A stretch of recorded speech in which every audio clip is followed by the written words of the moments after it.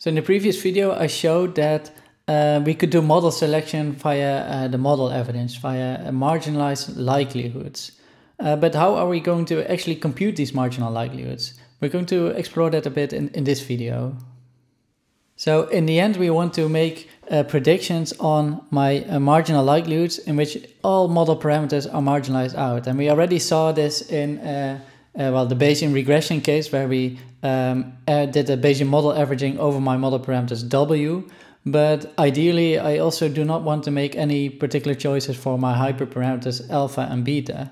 So if I want to go to a full Bayesian treatment of the model evidence, I really want to integrate my predictive distributions over all my different W's. So these are the posterior distributions for W, but they still dependent on some alpha.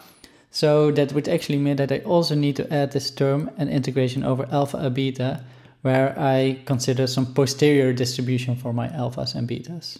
And this posterior in turn then depends on, hyperpriors. So priors on my hyperparameters. So this gets complex quite quickly, and even like my priors over my hyperpriors could maybe also contain priors. So okay, it goes on forever. So this thing is super complex to compute. But ideally we do want to stick with this Bayesian framework because, well, we like it. So what we're going to do is we're going to make some approximations again. And maybe first let me write down and indicate that the marginalization over W, that's something that we did before, right? And when we work with Gaussian distributions, this was tractable and this actually resulted in a new Gaussian distribution. But if you want to include also now integration over other types of priors, which typically are very wide, we do not know much about our priors or our hyperparameters in advance, and these integrals really become intractable. But let's just focus on what we currently have. So we already have our Bayesian predictive distributions in which W is marginalized out, but this still depends on my hyperparameters alpha and beta, right? And now the premise is that we also want to integrate these out with the posteriors for my hyperparameters, the posterior given, all my data for this particular model, the alpha, the beta. And I'm going to again make this assumption, this approximation in a way that we are going to assume that this posterior distribution is sharply peaked around some optimal values alpha star and beta star. So let me write this down. We're going to assume.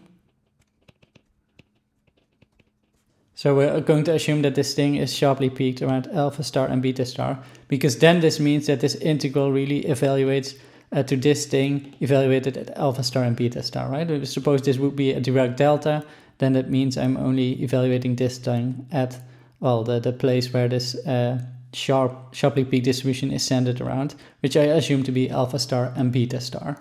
Okay, so this means that my model evidence is approximated via my Bayesian predictive distribution.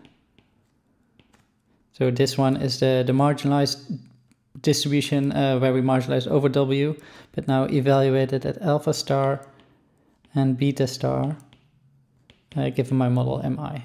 Okay, so this is the approximation that we're going to make, but then this means that we're going to select our alpha and beta star by optimizing this particular thing over here, by optimizing over my posterior distribution for these hyperparameters. So what does this look like? So we're really obtaining alpha star and beta star by looking at the argmax over alpha and beta of my posterior alpha beta given my data.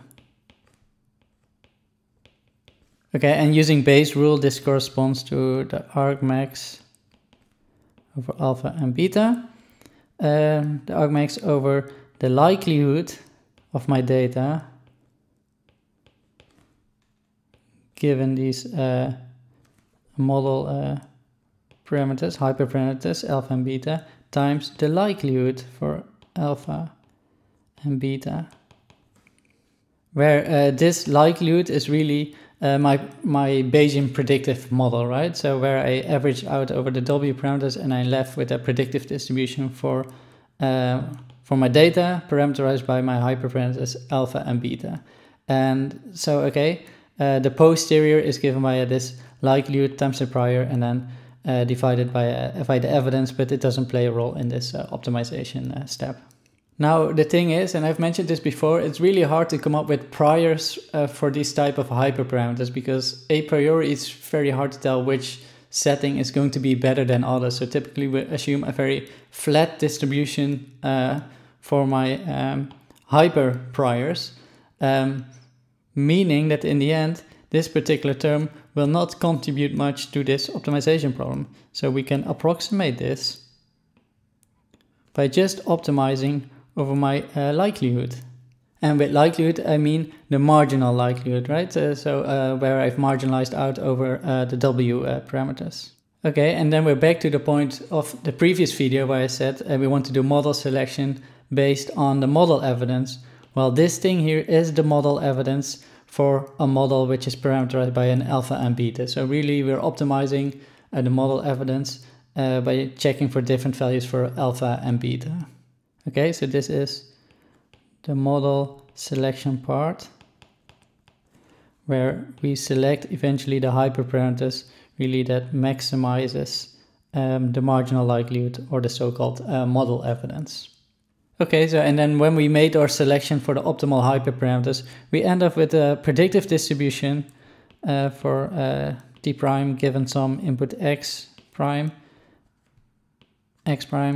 which depends on all the data that it has seen, and my selected hyperparameters alpha star and beta star. Okay, so then for a given model, so let's say for a given set of basis functions, let's say I pick 100 basis functions, then I still have to pick these hyperparameters, and I'm doing that by optimizing the model evidence. And if you compare this to, let's say, the frequentist treatment that we had before, where we did parameter tuning via cross-validation, we really had to, every step, validate on a separate validation set. Now, in this setting, we optimize using all the data. So this model evidence is defined via all my data to obtain the final settings for my hyperparameters. And there's actually methods to do this, especially in the Gaussian setting again. So if you're interested in learning more on how to do this hyperparameter setting in the Gaussian framework, this is done in an iterative way. It's a nice algorithm in an iterative way in Bishop 3.5.2.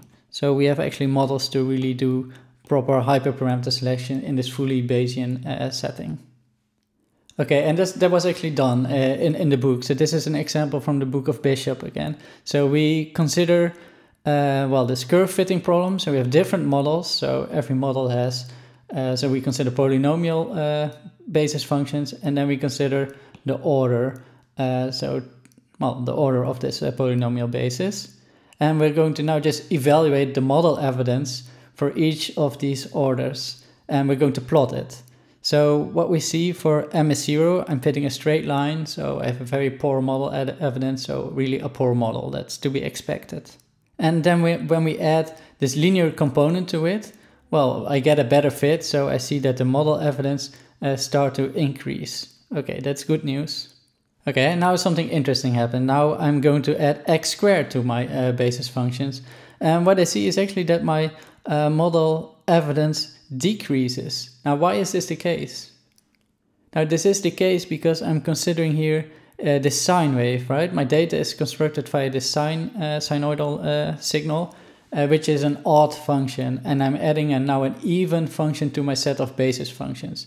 And so I can never represent this with an even function. So I'm actually increasing my model complexity, but I'm not really improving on my predictions. So my likelihood itself isn't really improving. So, and that's actually shown over here. So we saw that before, that my model evidence is a combination of this likelihood term and this complexity term. And we nicely see the complexity is increased. So that means that the model evidence is decreased. Now, and then if we add x to the power 3, we actually obtain a very nice fit. So we actually improve our fitting behavior, and that results in a nice increase in my model evidence. So with MSC, we can do a pretty decent fit, and then what we do next when we increase the order of the polynomials, we actually increase the complexity of the model without really improving much on the likelihood. So that means that the model evidence starts decreasing again in the end. So really, in this way, I could automatically select the most optimal order of my polynomials just by inspecting the model evidence.